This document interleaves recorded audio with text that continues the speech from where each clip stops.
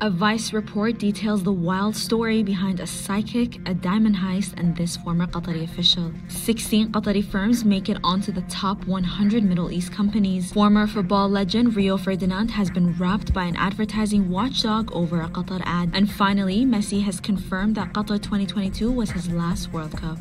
Hi, it's Fatma and you're watching The Roundup. Here are today's top stories from Qatar. A report has revealed how Qatar's former prime minister was the victim of one of the most significant jewelry heists to occur last year. Sheikh Hamad bin Jassim bin Jabir Al Thani lost some $90 million in a burglary devised by an alleged, quote, psychic, according to Vice News. The peculiar event began when HBJ's assistant sent 17 jewelry pieces worth over $90 million to a psychic to cleanse them of bad energy. For the full story, head over to our website. In other news, 16 Qatari firms have been listed in a Forbes top Middle East companies list. Comfortably positioned in third place on the top 100 list is QNB Group, valued at $21 billion.